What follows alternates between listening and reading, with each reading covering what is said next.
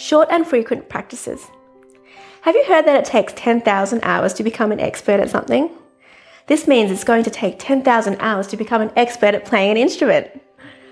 While you may not want your children to necessarily become experts, practicing instruments should still happen as frequently as possible. Just 10 minutes in the morning and the afternoon, 4 to 5 days a week, is far better than cramming a big session right before seeing your teacher for your lesson.